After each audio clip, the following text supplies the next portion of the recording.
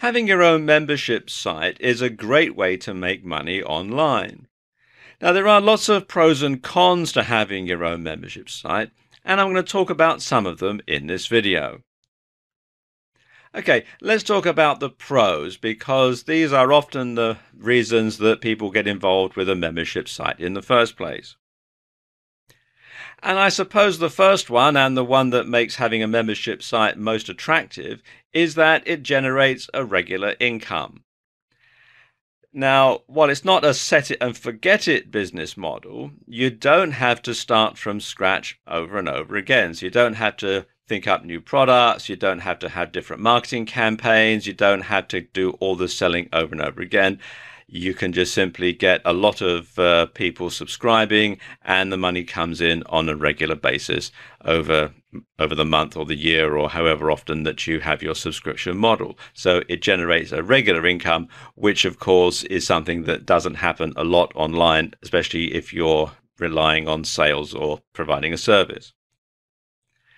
And of course, it's an asset that you can sell later.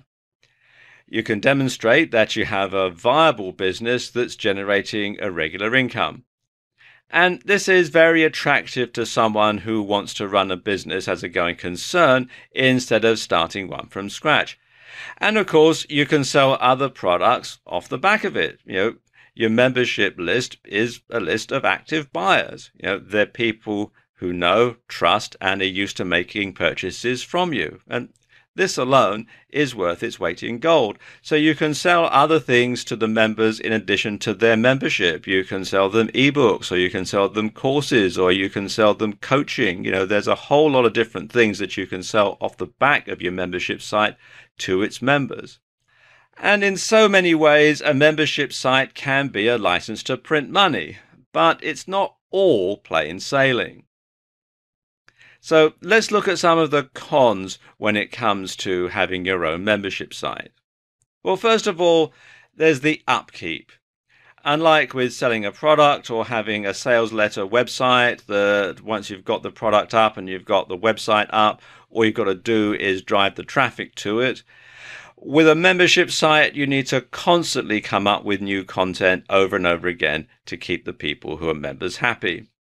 And you also need to be on hand to maintain the site. You want to keep it safe from hackers. You want to make sure that everything is running smoothly. And it does perhaps need a bit more work than just a single sales letter site. And running a membership site can be demanding, as someone needs to be on hand 24/7 to answer member queries, to moderate forum posts if you have a forum on your membership site, and so on. So that means that if you're going to be going on holiday, for example, if you have just an ordinary sales site, you might take it down for the duration while you're away on your vacation. But with a membership site, you can't do that because people are paying for access to it all the time. So you need to have someone there all the time to take care of the site. So it does tend to be a bit of a tie. And you also need to maintain traffic levels, you need to advertise the site, you need to get new members, you need to ensure that old ones don't leave. And that's called the attrition rate, the rate at which people subscribe, stay for a while, and then drop off. So you need to keep that to a minimum. You need to make sure that everybody who's a member is going to stay subscribed to being a member, because obviously you rely on that for your income. And it can be hard to keep a membership site unique. There are many membership sites on the same topics out there. And some niches, particularly some of the ones that lots of people like to get into with membership sites, that make money online, work from home, internet marketing niches, are very, very competitive. So you have to justify why members should subscribe to your site instead of somebody else's. And this can be very difficult, and it can be very demanding.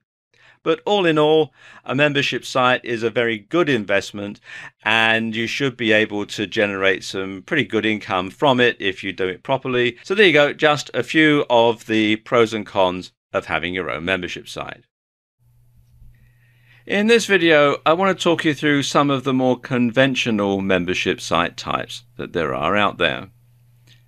because a conventional type of membership site is the one that most people will want to create, especially if it's your first membership site. And the first type of membership site is a free one. Now, when it's a free membership site, it means that anyone with an interest in the subject can join. And of course, because it's free, it's very popular. And it's a great way of creating a mailing list, because everybody who becomes a member of your site automatically gets subscribed to your mailing list. So you can use that as a means of generating income by selling affiliate products to your mailing list, by selling solo ads and that sort of thing. So that's a good way to actually build a mailing list, is to have a free membership site. Now, a free membership site is generally monetized through selling advertising on the site and through mailings to your list, as I was just mentioning. You could also perhaps talk about some products on your site and sell them as an affiliate. That's another way to monetize a free membership site. And some examples of free websites are the PLR Wholesaler, which you can find here at plrwholesaler.com. And this is a site that has lots of, it's mostly PLR ebooks and that sort of thing on it. And as it says here, instant access for free. Another good example is the Luxury Train Club. This is a club for people who enjoy traveling on luxury trains, things like the Orient Express and that sort of thing. Another business model when it comes to running a membership site is the so-called freemium business model. Now, on a freemium membership site, some parts of the site are free, but others are subscription only. And the subscription only part contains premium or more up-to-date content than the free part of the site. And you can use the free part of the site as a teaser for the paid part, but you must make sure that the premium content offers real value for money. So you want to make sure that people have a reason to subscribe and actually pay the fee to get the good stuff that you're going to have on the site. But you must make sure that the free stuff that you give away on the site isn't junk, because that's what people are going to form a judgment on as to whether or not they should subscribe to the main part of the site. And a good example of a freemium site, a freemium membership site, is the New York Times. You can come to the New York Times main website and you can read a selection of their stories off the page, all for free. But if you want to read this on your tablet device or your smartphone, or if you want more in-depth information, or you want to dive into their archive, that sort of thing, then you have to subscribe, and there are various subscription plans that you can have. And then there are subscription membership sites. And these are probably the most popular type of membership site model, where people have to pay to access all of the content that's on the site. Now, you can offer different levels of membership with access to different content, or with access to more recent content, depending on how you can do it. And you'll notice that some subscription-only sites offer different levels of membership, bronze, silver, gold, and the higher up you go in the medals tally, as it were, the more information that you get, the more relevant information that you get, the more recent information that you get. And one thing that you could consider doing if you're going to have a subscription site is to consider offering a free trial to get members interested. You could offer a free trial for, say, 30 days. If you do that, it's a good idea to offer a free trial to the gold area, or the most expensive area, just so that members can see what they're going to get for the maximum subscription, and also what they're not going to get if they subscribe at some of the lower tiers. And some good examples of subscription-only sites include Mediate.com, and this is a membership site for dispute resolution practitioners and programs. And it's also a directory of practitioners as well. And also makeup.school, which is professional makeup training for makeup artists. And again, this is a purely subscription only membership site. And this is also a good model if you're offering courses or training, because what you can do with a subscription website, you can offer training by the course, or you can get people to take out a monthly or an annual subscription for unlimited access. And a very good example of this type of site is lynda.com, which is lynda.com. And they do offer a 10-day free trial, but then after that it is subscription only. And they do offer different membership levels as well. If I just click here on sign up, you can see here you've got standard and premium, and you can see premium gives you access to more areas of the site. And finally, you can have a membership site as an offshoot of a club or an organization. Now, in this sort of model, access is strictly private and is limited to club members only. And sometimes non-members might be offered access to the forum part of the site, just as an incentive to get them to join the club itself so they can see what it's like to be part of the community. Let me show you some examples. First of all, this one, the Austin Healey Club, and this is a club for aficionados of the Austin Healey sports car. And you can see on the front page there's all sorts of information about the club and the sort of things that it does to entice people to become members. And of course, membership doesn't just mean you get to access the site, you do all the other stuff that goes with being a member of a classic car club. But you can see they do have a members area, and things in here would only be accessible to members of the club itself. Then you've got the Maidenhead Lawn Tennis Club, and this sort of site is typical of many sports club membership sites. You have to be a member of Maidenhead Lawn Tennis Club to access a lot of the things here, like booking a court or looking here in the members area, the members phone book and committee meeting minutes, etc. And then also the London Chamber of Commerce. Again, a lot of information on the front page, which might entice people to join the organization. But if you really want a lot of the information that's on the website, then you do have to be a member. So as you can see, there are all sorts of different types of membership sites out there. So take a look and see which one is going to best fit your requirements. In this video, I want to talk you through some of the different types of unconventional membership sites that there are out there, because there are lots of sites out there on the internet that are technically membership sites, but you might not be aware that that's exactly what they are. And these are sort of things that you might perhaps want to copy or to build on. Now, the first type of membership site that a lot of people don't really think of as a membership site are actually social media.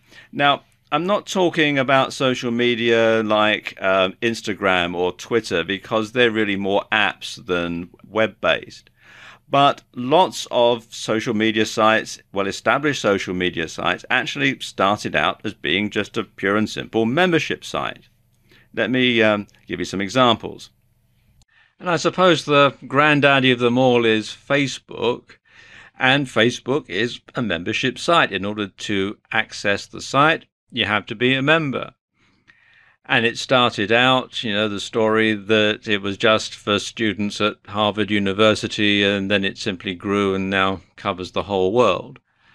But it's a good example of a free website as well, because it doesn't cost anything to join Facebook, and they make their money through selling advertising. So again, Facebook, you might not think of it as being a membership site, but really that's exactly what it is. Another example here is LinkedIn, and LinkedIn is a networking site for business professionals. And again, it is a membership site. You have to be a member in order to read the profiles or read the profiles in detail of other members and to participate in the discussions and that sort of thing. And it is a good example as well of a freemium site because it doesn't cost anything to join to have basic access. But if you want some of the more advanced parts of the site, some of the more advanced statistics, then you do have to take out a subscription and become a full paying member. But of course, again, like Facebook, a lot of people think of LinkedIn as being social media rather than being a membership site. But technically, these are both membership sites. Another type of membership site that's been growing in popularity is software as a service. Now, this is something that's sprung up really in the last couple of years, and it's grown to be a very popular type of membership site. And really, it's been the growth of broadband and the increase in broadband speeds that has enabled this to happen. And what happens is, instead of having the software on your computer, users subscribe to the site and use the software online. And this has done lots of things for software. For a start, it's meant that it doesn't matter what type of computer you have. In fact, sometimes you can actually run some of these software programs on your phone, and you have the processing power of a web server behind it. But also, it has a big advantage for software developers insofar as it makes it virtually impossible for software to be pirated. I mean, up until a few years ago, when all software had to be installed on your computer, you had to have different versions for PCs or Macs. And of course, you look on a well-known auction site and you'd find all sorts of people selling knocked off copies of Photoshop or Microsoft Office or that sort of thing. But with software as a service, with people accessing it through a membership site, that can't happen because the software doesn't get downloaded. But also, you always have the latest version, so you don't have to download and install upgrades onto your computer because that's done automatically on the site. Now, some good examples of software as a service are Basecamp. And Basecamp is a communication software, I suppose you could call it. It's where if you've got different people who are collaborating on a project, they can communicate with each other via Basecamp. So you don't have to keep sending emails, you don't have to keep transferring documents, that sort of thing. And it's very useful if you work on projects with people in different countries or people who are traveling and that sort of thing. So you can keep it all in one spot. Another good example is Lubith, and Lubith is a WordPress theme generator, and it's all done online. You design your WordPress theme online, and then you download it to your computer, and then you can upload it to your WordPress site. But everything is done online. You don't have to install any software at all. And Lubith has both free and paid for versions. With the free version, it includes a link at the bottom of your new WordPress theme that takes it back to Lubith. So they do have some benefit for you having a free Lubith theme. Adobe has now moved most of their software over to their Adobe Creative Cloud. Years ago, you used to be able to buy things like Photoshop on a DVD and install it on your computer. But now most of their software, as I said, is on the Adobe Creative Cloud, which means that you can access it from anywhere and on any device. And of course, it's always up to date. But of course, you do have to subscribe to this, and so there is very little risk as far as Adobe is concerned of their software being pirated, which was a big problem for them in the past. And even Microsoft is getting it on the act. Microsoft Office 365 is the online software as a service version of their popular Office suite. And in addition to being able to do all of your work online and save it online, so if your computer crashes, you haven't lost everything, you can also work on documents on things like your tablet and your smartphone, etc. And then there are databases. Now, database membership sites are where you have a lot of data, information that you've gathered or collated. And if people want access to that data, then they have to subscribe to your site. And you keep the data constantly updated so that people know that the data is going to be the most up-to-date data that there is available on this particular subject, and it can be on all sorts of different subjects. And so people have a good reason to stay subscribed because they're going to be accessing the most recent data. Let me show you what I mean. Now, some good examples of database sites are TripAdvisor, and TripAdvisor allows you to search for all sorts of things: hotel rooms, flights, holiday rentals, restaurants, etc., etc. And it includes information about these various places. You can also book via the site. It includes reviews here of different places, and this is all user-generated content and user-generated feedback. And you can also see that they do have some advertising on the site as well. Dating sites, well, they're good examples of database sites because, of course, it is all data information entered in by members. So things like Match.com are very good examples of database sites. And then there's, of course, the thing that most people think of when they think about data, and that's things like market data. A good example of a site that has lots of market data is the Wall Street Journal. As you can see, they do have some areas of the site that are open to the public. You can see all these different market information here, but they also have a members only subscription part of the site as well.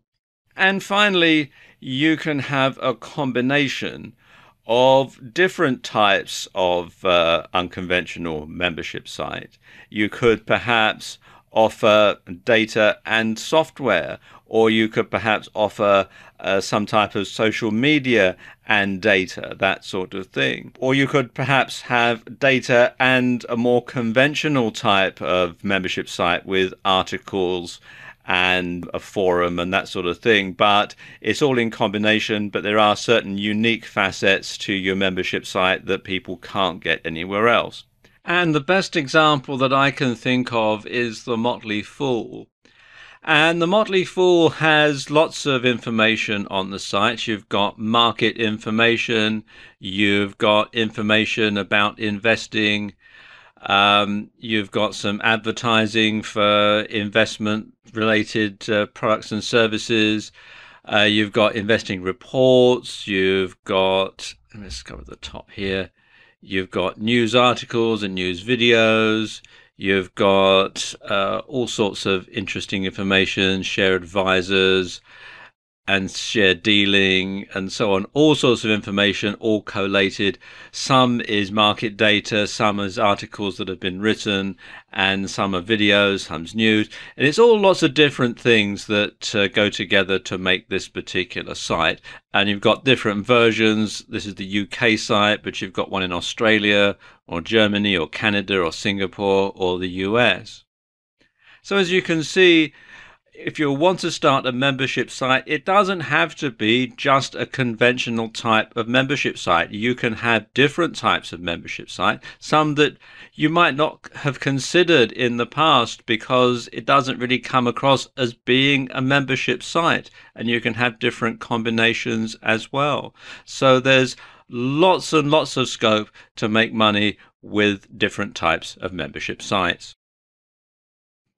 Choosing the right niche, or niche as some people pronounce it, for your membership site is probably the most important decision that you're going to make when it comes to having a membership site. You want to make sure that you have enough people who are going to subscribe, that it's a popular enough topic, but you also want to make sure that there's not too much competition, because then you've got to really go out and hard sell your membership site to make sure that people will be more inclined to subscribe to your site than they would be to subscribe to a competitor's site. So in this video, I just want to talk you through some of the different types of membership site niches that you might want to consider. And I suppose the first niche and one of the most popular types of niche are hobby niches. And there are probably as many hobby niches as there are hobbies. Every part of the spectrum can be covered. And this is great, particularly if you have a hobby that you'd like to turn into a business, because then, of course, it doesn't really seem like work. So hobby niches are great. Now, hobby niche membership sites work best if you can, first of all, demonstrate tips and tricks. I suppose the best example of this is if you have a video game based hobby site and you can show how to get to the next level and that sort of thing. And it also helps if you can have tutorials. There's lots of hobby sites out there based on restoring classic cars, and they'll have tutorials showing you how you can do a certain job, how you can make something new again, and that sort of thing. And they're very, very useful. And of course, if you're able to let users share ideas, then you can really build your hobby membership site into a real community, a real portal that everybody who's interested in that particular hobby is going to naturally gravitate to. And a good example of a hobby site is this one, thequilt.net, which is all about quilting. And as you can see, you've got some information here in the public domain, but you've also got a lot of information that is just for members. You can click here to access the members area. And you've got resources, things about programs for quilting. There's a blog. There are information about events, news, and so on. And this is really typical of the sort of hobby members site that you could start quite easily. Another really good niche for membership sites is the business or professional niche. Now, when you're looking at this niche, there really are two distinct markets. The first market are for newbies, people who are just starting out in business. And then there are established businesses, and you can make a membership site that's going to counter for each of these two markets individually, or you can go for one that combines both markets. It's up to you, really. Now, let's look at the sort of things that newbies need from a membership site in a business niche. First of all, they're going to need to know the basics. And they are good candidates for course-based membership sites. You could have a membership site that does all sorts of different tutorials on things like how to build a website or how to conduct sales calls, that sort of thing. And they are very popular with newbies because this is knowledge that they don't have. And of course, lots of people who are starting out will gravitate towards the internet marketing or the make money online niche. And this is a very popular niche for membership sites. But of course, because it is a popular niche, there is a lot of competition there. Now, established businesses, their needs are somewhat different to newbies. First of all, they're going to need information that will help take them up to the next level, so they can go from being just a one-man band on to actually building up a viable business with staff and offices and all that other sort of stuff. And they often need support with specific issues. And of those, a lot of people need help with tax and accounting. They need help with hiring employees. They need help with customer relations and that sort of thing. So you could build a site around that, around those specific issues. Now, when you have a membership site aimed at established businesses, then a forum really is essential, because you can get other people who are already established in the business to contribute their input, and that saves you a lot of work. And you can also use the forum as a means of research. You can find out what sort of topics people on your site are interested in, and you can build articles or create products that will address those issues. A good example of a membership site for startup businesses or for business newbies would be Enterprise Nation, which you can see has member resources and a lot of information about starting up a new business. And for more established businesses, something like the London Chamber of Commerce and Industry website is a good one. This is affiliated, of course, with the London Chamber of Commerce and Industry, but is typical of many such sites that you'll find all over the world. And then there are the personal niches, and lots of these can be considered evergreen niches, things that people are going to be interested in over a long period of time, things that's very popular. And of those, probably the two most popular ones are going to be the health-related niche. And health-related niches can be either specific, you can focus on one particular aspect of health or coping with one particular ailment or condition, or they can be more general health niches, keep fit and that sort of thing. And the other one that's very popular is the dating niche, but the dating niche is very oversubscribed. There are lots of different dating sites out there. So you might want to perhaps drill down a bit and be a bit more specific if you decide to have a dating site. You could have something like dating for teenagers, dating for professionals, dating for seniors, etc., etc., etc. And you can apply that sort of logic to other personal niches as well. A good example of a health-related niche membership site would be the Cancer Survivors Network, which is sponsored by the American Cancer Society. And it's got lots of information. There's a forum and discussion boards. There are resources, a chat room, and so on. And you can apply this sort of format to other health-related niches as well.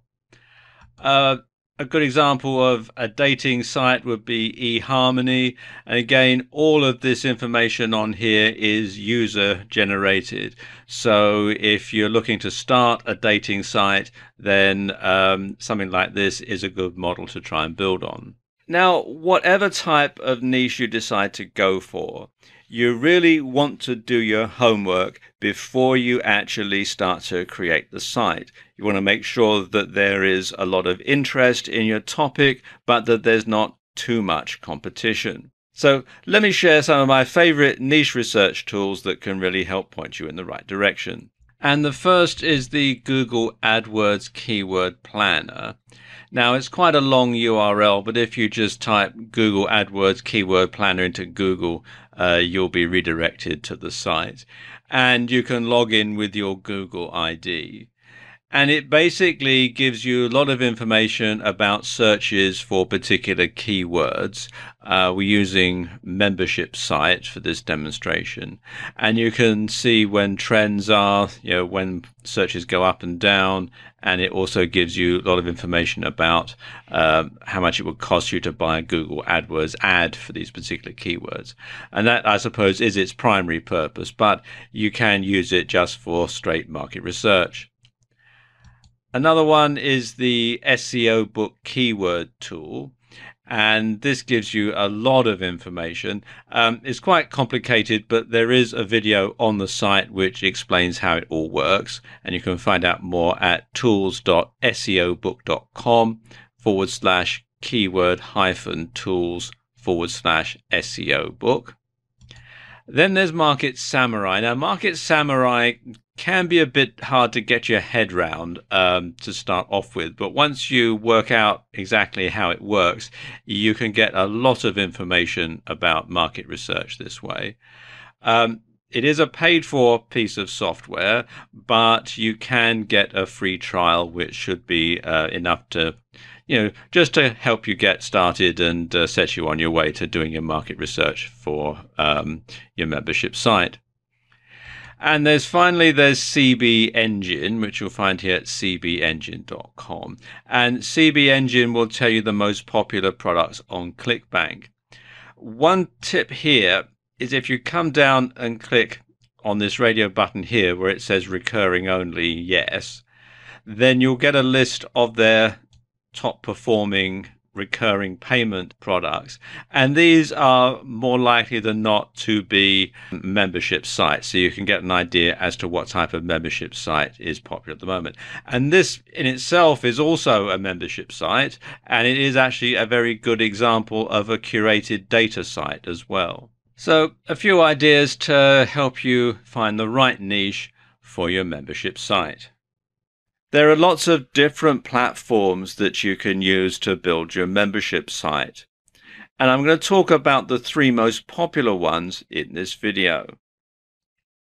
Now, the first one is WordPress with S2 Member. Now, S2 Member is a WordPress plugin, and there are both free and paid for versions. And you can install the free version of S2 Member from within the WordPress dashboard, just like you would any other plugin.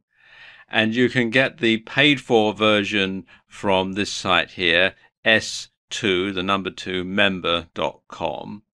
And you can see it's very advanced. You've got all these different payment methods it'll integrate with. There are S2 Member compatible themes, and there's a whole lot of stuff about it which you can read on the site. Several versions that you can have. They're going to say there's the free version. There's the pro version that just goes on a single site, or if you're planning on having more than one membership site, then you can have the multi-site version, which is slightly more expensive. But these are one-time payments, it's not recurring. So once you've got it, you've got it. And then there's MemberMouse. Now, MemberMouse is another WordPress plugin, but it is perhaps slightly more sophisticated than S2 Member. And you can read all about it at membermouse.com. This is a paid-for piece of software, but the amount that you pay, and it is a subscription piece of software as well, so it is a recurring payment. But basically, the amount that you pay depends on how many members you actually have on your membership site. It does come with a 14-day free trial, and you can read more at membermouse.com. And finally, there's Wishlist Member. Now, Wishlist Member is a standalone membership site application. And you can read all about it at member.wishlistproducts.com, and it explains all about it. And there is a video on the site which explains it in some detail. And you can also see the pricing options here as well. Now, those are the three most popular ones, but there are lots and lots of different types of membership software out there. And you can just do a search here in Google for membership site software. And as you can see, there's about 8.9 million at the time that I'm making this video. So take some time, look around, try the free trial versions, and just see which one works for you and which one you think you're going to be happiest with. But it's best to find out one that's going to work from the start, because it's very, very difficult to change your software halfway through, because then everybody's got to resubscribe and you'll find that a lot of people simply can't be bothered. And it's a very important decision that you really need to make before you start your membership site. So do take some time to look through the different options. In this video, I want to talk about why you should have a forum on your membership site. And I'd go so far as to say that a forum really is an essential part of your membership site for a number of reasons. First and foremost, it allows member interaction. And when members can communicate with each other and they can share ideas, then it gives them a good reason to stay subscribed, so your attrition rate will go down. And of course, it gives people a reason to come back. And sometimes people will stay members just for the forum after they've read all your articles, after they've watched all your videos and everything else that you've got on the site. Sometimes it's the fact that they can communicate with like-minded people via the forum that will make them come back and stay subscribed to your member site. And of course, when you have a forum, you can find out what your members are interested in. And when you do that, you can expand on popular discussions. And you can use those as a base for developing new content. So you can see what people are talking about on your forum, go out and do some more research, write some more articles, and give them more reasons to come back and stay subscribed to your site. And you can also use polls and surveys as part of your forum to really find out exactly what your membership wants. And once you can find out what your membership wants, then you can supply it to them and give them more reasons to stay subscribed, or even to upgrade to a higher level of membership, or even you can make different products off the back of what you find out from the forum on your membership site. And in fact, your entire membership site could be a forum. One of the best examples of a membership forum site that I know of is the Warrior Forum, which you can find here at warriorforum.com. And this operates on the freemium model. And what this means is that certain parts of the site, like the main internet marketing discussion forum, the Warrior Forum is all about internet marketing, are free for members of the public to access. But other parts of the site, for example, the War Room and some of these other parts of the site, are for members only. And they get lots of members and lots of viewers. As you can see here at the time of making this video, there's over 1,000 people viewing the main internet marketing discussion forum and 1,600 people looking for a Warrior special offer. And anybody can come along and access these parts of the site. But if you want to go into the War Room, then you have to be a fully paid up member. Likewise, if you want to place an advertisement on the Warrior Forum, either a Warrior special offer, otherwise known as a WSO, or a classified ad, then you have to be a fully paid up member. And the War Room in particular has lots of things in there that are former WSOs that people give away.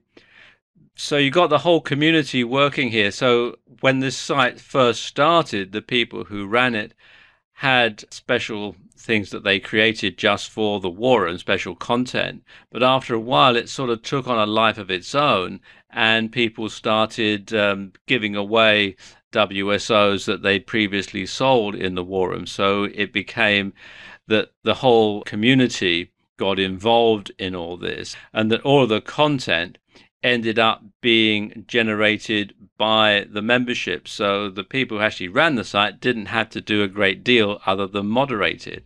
And it's a very, very successful site. It sold to freelancer.com a few years ago. I can't remember the exact figure, but it was quite a lot of money for the people who actually started the site. Another good example is UK business forums. Again, this works on a freemium model, but in a slightly different way. Basically, anybody can register for free to read the site and to post things on the site. But if you want to do things like have a clickable link in your forum signature, then you do have to become a fully paid up member. And there are some other parts of the site that you have to be a full member to access. So you see here you've got the private forum for full members and all these other ones here. So just two examples of how you can have your entire membership site as a forum. Now let's take a look at the different types of forum software that's out there. A few different types of software to look at. One is PHPBB, which is a standalone forum program. And it's free and open source, and you can download it from phpbb.com. If your website hosting comes with Fantastico or Softalicious, you may be able to install this from within cPanel, because it does come bundled with those two software programs. Another one, and a paid-for solution, is vBulletin, and I believe that this is the one that the Warrior Forum actually runs on. and you can find out more about it at vbulletin.com. If you have a WordPress site, then there's a couple of plugins that you can use to add a forum to your WordPress site. The first one is SimplePress, which you can read more about at simple-press.com. And the other one is Vanilla Forums. This is a free solution, and you can install it from within the WordPress dashboard. Now, one thing you're going to need to do when it comes to having a forum on your site is you're going to have to moderate it. You're going to have to make sure that it's not being abused. And because you can't be there watching it 24/7, a good idea is to have members moderate your forum for you and report any spam messages, inappropriate language, etc., so that you can deal with it later. And on most forum software has the ability to have a little button at the bottom of a post that a member can click on it to report it as being a possible rogue message.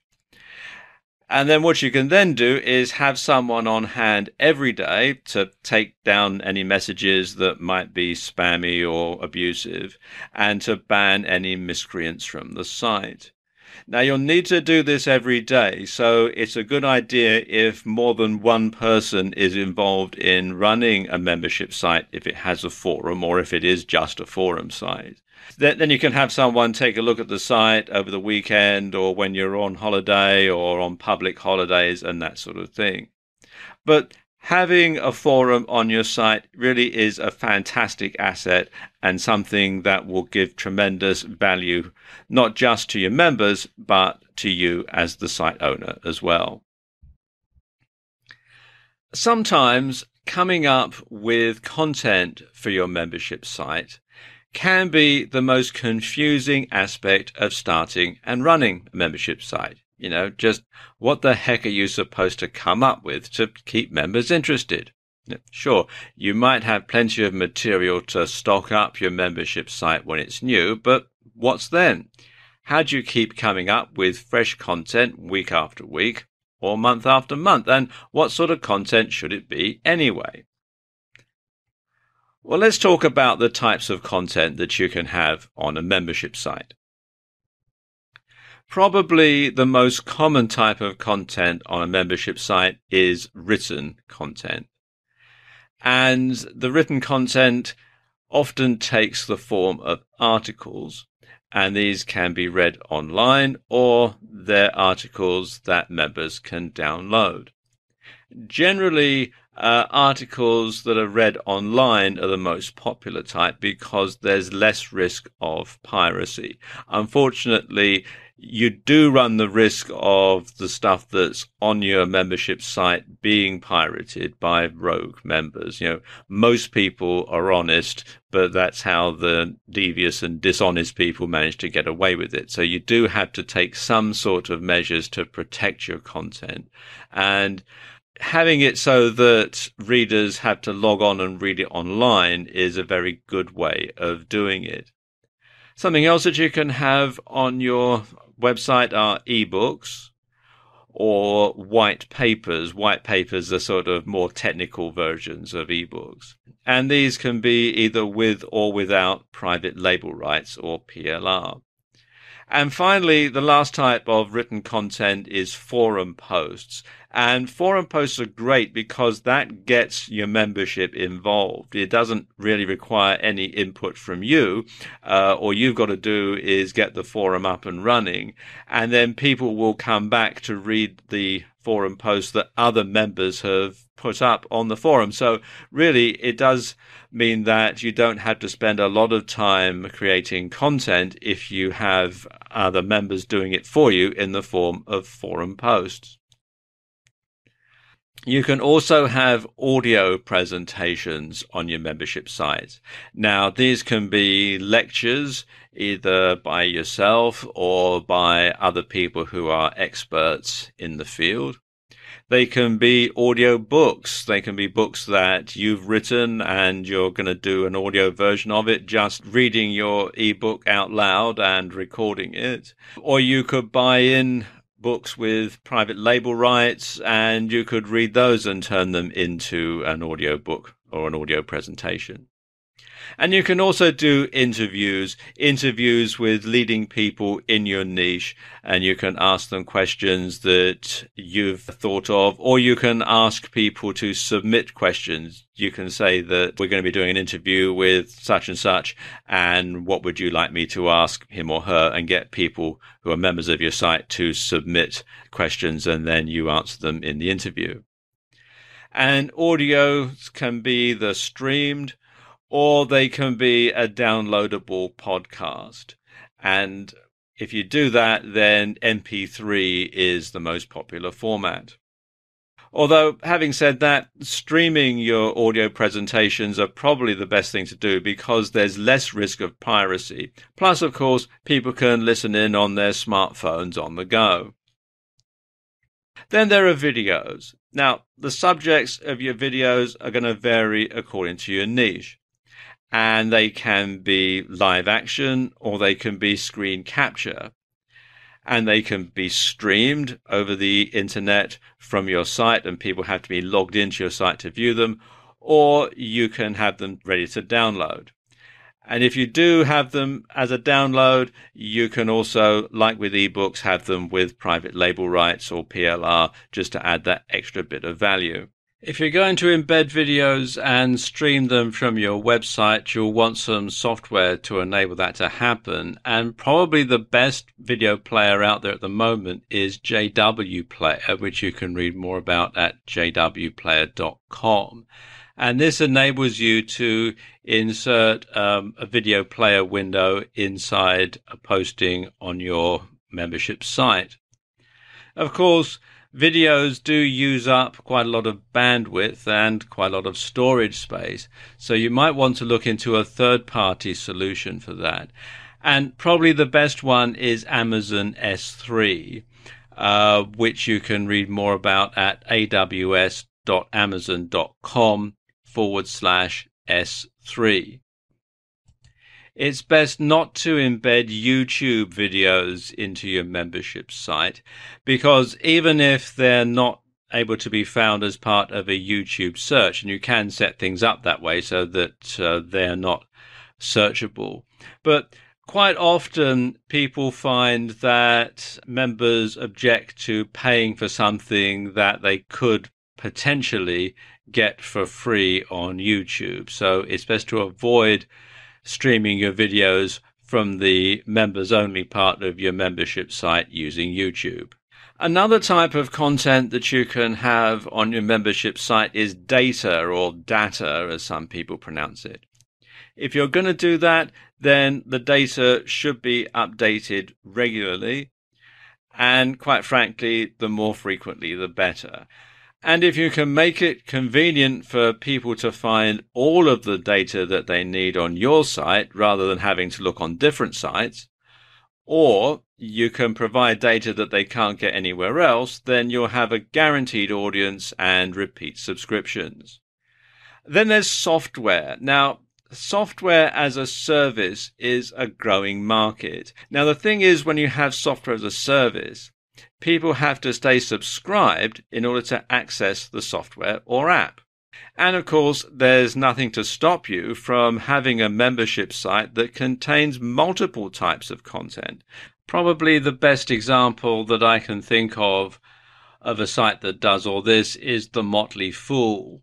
And The Motley Fool has market information, it has articles about investing, it's got stock picks, there's a community, there's a community forum sort of thing here, discussion boards as they call it here, and all sorts of information all rolled into one subscription site.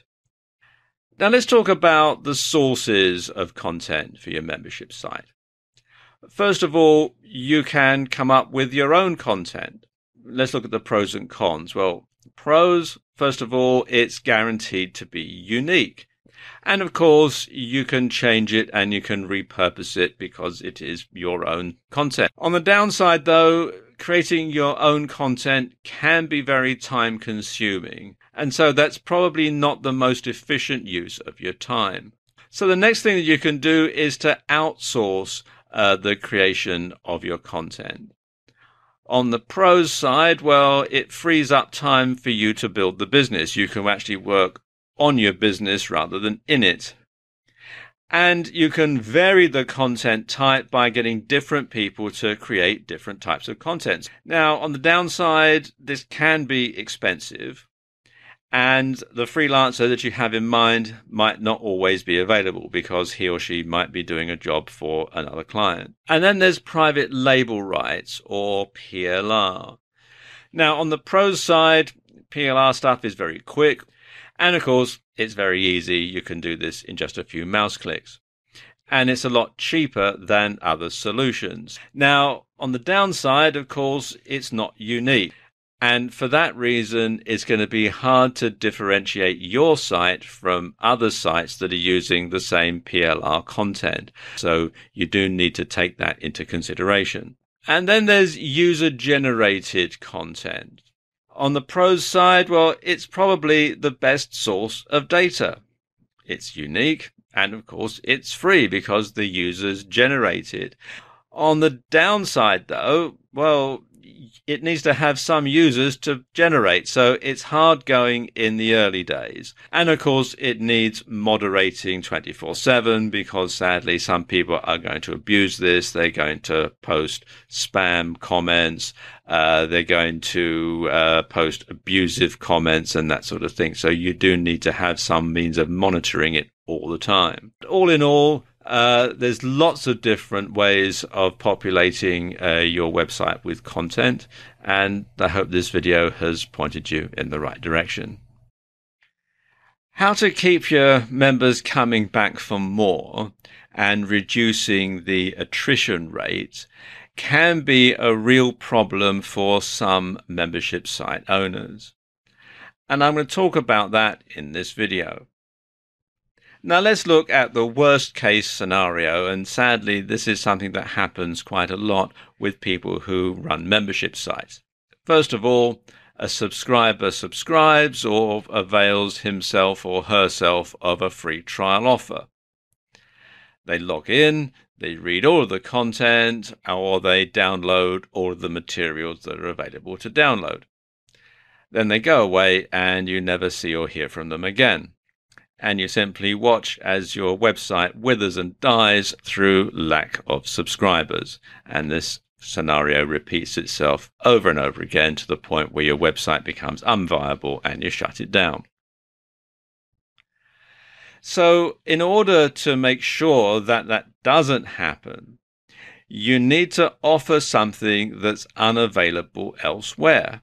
And that can be something like unique content, or it can be unique data.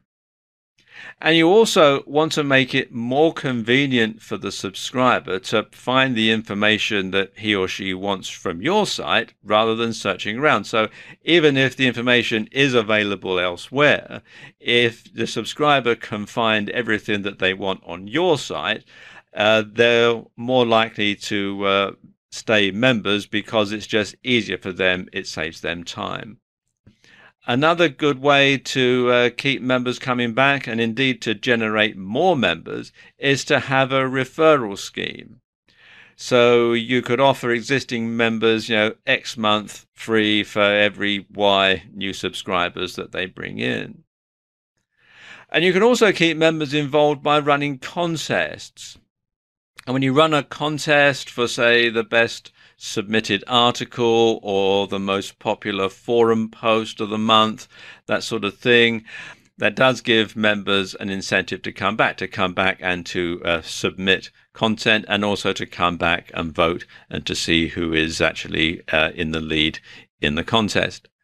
And you can offer a prize with a high perceived value. Now, it doesn't have to be a high real value, but something that people are going to perceive as having a high value. So it could be perhaps a month's free membership to your more premium tier for people who are not members of the top level of your membership site, or it could be one of your ebooks or something like that, but something that has a high perceived value.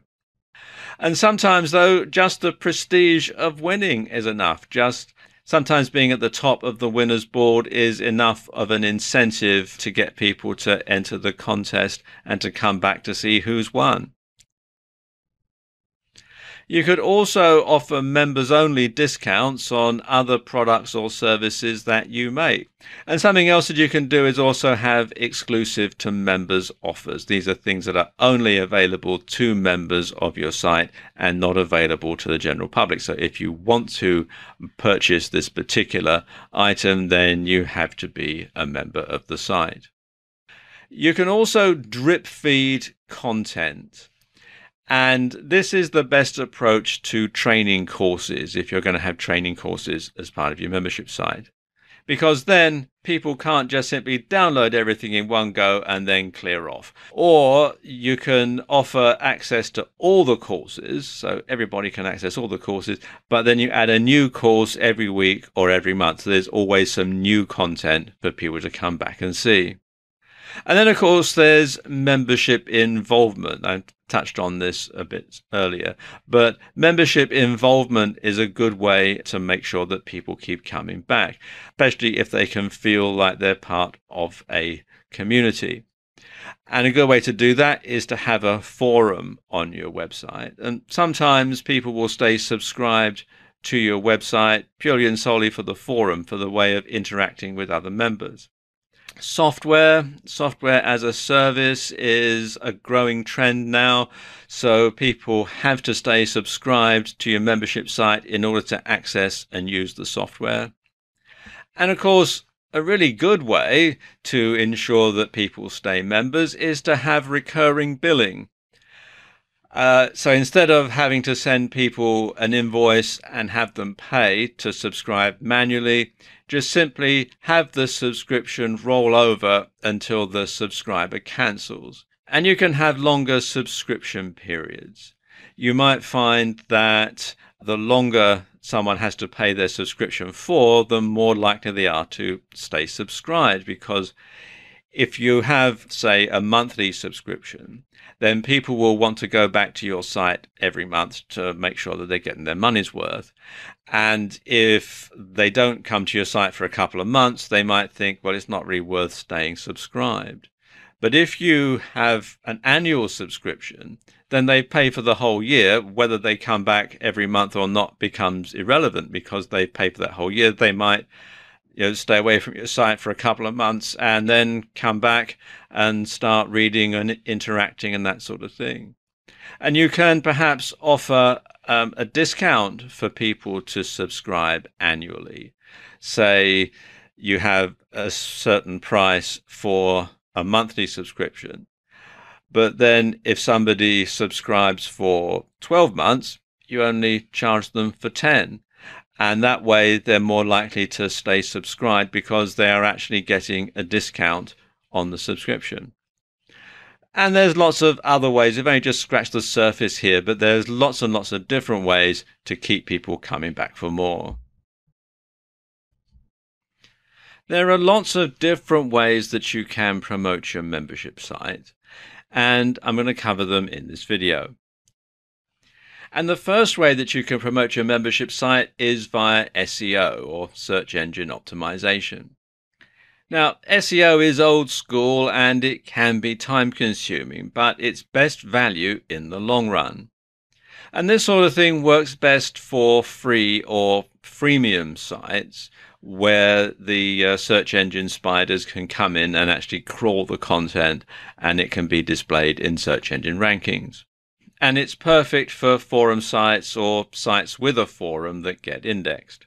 For example, this search here in Google, what to do if you're desperate, shows up a post on the Warrior Forum. So again, they didn't do anything to get this site indexed or to get this particular thread in the forum indexed, but it has been. And anybody who's desperate for money, who does a search in Google for what to do if you're desperate, will, amongst other things, come up with this site here, this link here from the Warrior Forum. and it's at what number 1, 2, 3, 4, 5. So it's in the top half of the search rankings, and it hasn't cost the people who run the Warrior Forum anything to get this and to get people to the site from this particular search. And then there are solo ads. Now, solo ads are where you get in touch with a mailing list owner in the same niche, and they send an email about your site to their list membership. And this works well because it's highly targeted. Only people who are interested in the topic are going to get to see the email. And because the email comes from a trusted source, it's not going to be considered spam. And so it's more likely to get opened and to get read, and people will find out about your site that way. You can also use Google AdWords. Now, Google AdWords are pay-per-click advertising. These are targeted, but they can be a bit expensive. So it's probably best if you've already got your membership site up and running before you start using Google AdWords. You can also use Facebook and other social media to promote your membership site. Now, you can have paid advertising on Facebook, which works in a similar way to Google AdWords.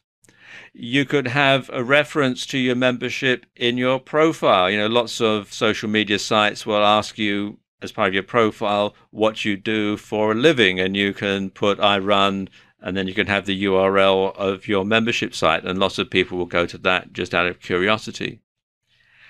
And on forum sites, you're often allowed to have a SIG or a signature, and you can put a reference to your membership site in that. And if you're active on the forum, then people are going to get to read your SIG, and they're going to go to your site from that, especially if you make your SIG compelling enough that people want to click the link and go to your site. Then there are referrals and word of mouth. Well, as the old saying goes, word of mouth is always the best form of advertising, because if somebody gets a recommendation from someone they know and trust, they're going to be more likely to act on it than they would do on an advertisement that they're just reading cold. You can also have paid endorsements. You can pay someone who's well known in your field to actually endorse your website. And you can also offer a discount for referrals. So you can tell existing members that they'll get, say, a month free subscription for every 3 people that they sign up, that sort of thing. And then there's offline advertising. Now, lots of people really don't do offline advertising for an online service, which is silly, really, because not everybody looks online for things. And so having paid advertisements in newspapers, in magazines or periodicals read by your target audience can really help to get the word out about your membership site. You can also do mail shots, old-fashioned mail shots, where you print something out and send it through the mail. And you can send out letters, or you can send out postcards for people to read. And then there are things like billboards, posters, etc. Those sort of things that you see at sporting events in particular. They're generally quite popular, and they're a good way of advertising your online service. You can also do joint ventures. What you could do perhaps is join forces with a club or an organization in your niche and offer their members a discount. Or you could have an affiliate program. Recurring affiliate programs get promoted more vigorously than one-time offers, because it's in the affiliate's best interest that people stay subscribed, because they're going to get paid over and over again. And finally, you can learn from your competitors. Look at how other membership sites, especially social media sites, are being advertised, and learn from their experiences, because big social media sites spend millions and millions of dollars in advertising, in market research, and all you've got to do is look and see what they're doing, and if it works for them, it should work for you. So there you go, just a few ways of promoting your membership site. In this video, I want to talk about selling your membership site. And one way to make money with your membership site is to sell it as a going concern. Indeed, lots of people make money this way. You can sell an established website, or you can create one from scratch, load it up with content, and sell it on for somebody else to market and build up. Either way, selling your membership website on is a great exit strategy. Now, selling a membership site is no different than selling any other type of website. You need to show your website in a good light, demonstrate that it's making money or has the potential to do so, and negotiate the best possible price with the new owner. Any potential buyer will want to know a number of things. First of all, they'll want to know how much money your website is turning over every month or every year. And you should have demonstrable proof of this, such as statements from your payment processor. They'll want to know what the running costs of the site are. Again, you should be able to provide records for things like website hosting, cost of outsourcing, any ongoing subscriptions or payments to affiliates, and that sort of thing. They may or may not want to see a balance sheet so they can see what the profitability of the site is, but provide the basic data anyway so that potential buyers can work this out for themselves. They may be able to provide their own cheaper hosting, for example. They'll also want some statistics about your site. First of all, they'll want to know how much traffic your site gets. They'll want to know what the click-through rate is. They'll want to know how many visitors subscribe, and they'll want to know how many free members become paid members if you offer a free membership or a free trial. They'll also want other information that you can supply, things like information from Google Analytics. They'll want to know things like the Alexa rank. They'll also want Quantcast data if you have it. And it's actually worthwhile getting Quantcast to index and rank the site and provide data because it can provide a lot of extra data about your visitors. They'll also want to know where your traffic is coming from and how you're generating it. Is it through SEO? Is it through paid ads? Is it through affiliates? Or is it through other methods? You need to have all that information to hand. They'll also want to know what the attrition rate is, or to put it another way, how many people leave the site when their subscriptions renew.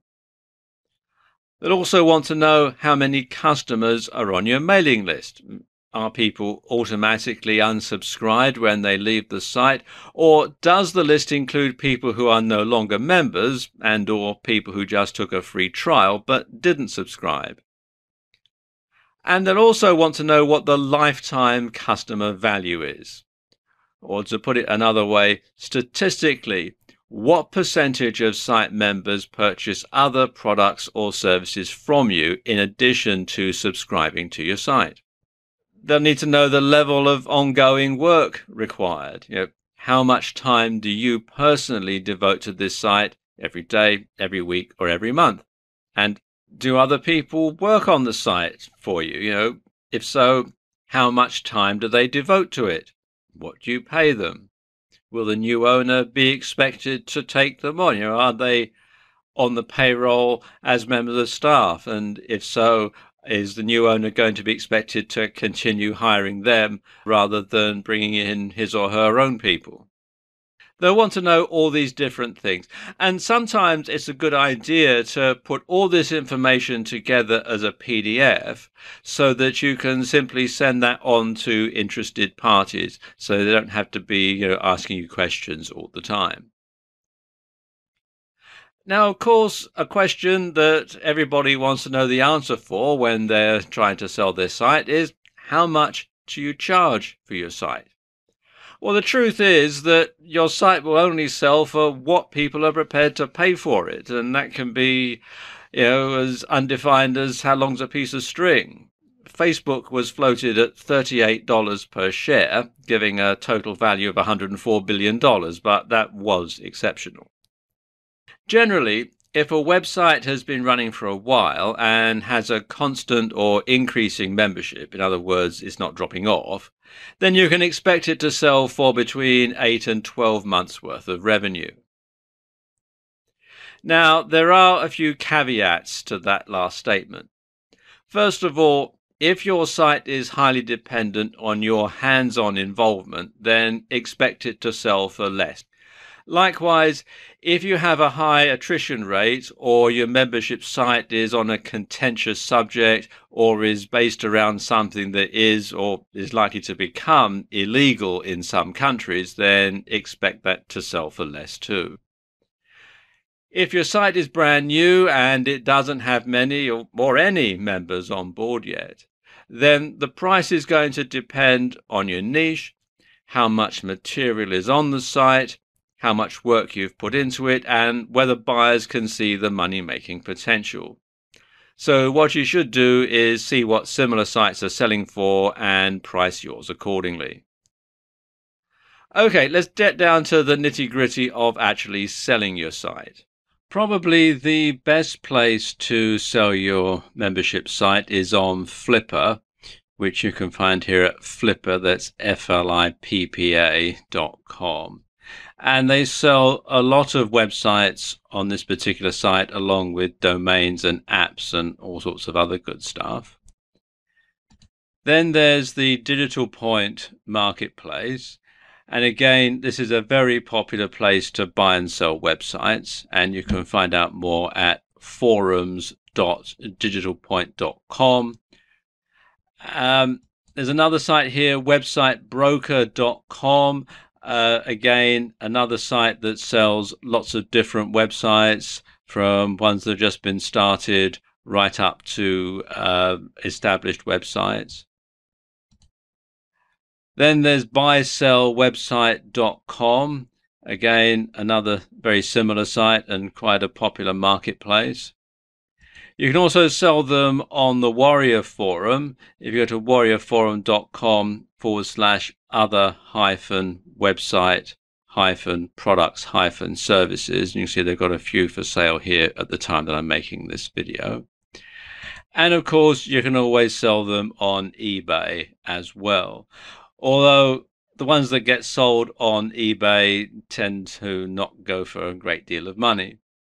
Now, some of these sites will charge you a fee to list your site. Others will charge you a commission for selling it. Some will do both. So you do need to shop around and find out which one is going to offer the best deal for your site. You can also enlist the services of a broker to assist you, and many advertise on those sites that I just showed you. Now, a few tips. First of all, if you intend to sell your site eventually, keep its working separate from your other businesses right from the start. So that means you want to have a separate payment processor, a separate autoresponder account, separate affiliates accounts, separate web server, or at least a separate account on the web server. And that means that when your site is sold, all you've got to do is transfer everything over into the new owner's name, and they can carry on, and it can be a seamless and uninterrupted service. Another thing is, if you're going to start another site in the same niche, you want to do so before you sell your current one. Now, the reason for this is some buyers will want an undertaking from you that you won't be a competitor for your old site. I mean, I suppose that's a fairly reasonable thing to assume. So you can get round that by starting your new site before you sell your old one. And then the new buyer will know that the competition from you and from your other site is still out there, and the figures that you're going to provide them with for the way that your site is currently performing reflect the fact that you do have another site. And once the deal has been done and money has changed hands, change everything over to the new buyer's name and move on to your next project. It's a good idea to say that you'll be on hand to assist the new owner during the transition period and answer any queries or questions that he or she may have, or advise them with any ongoing issues.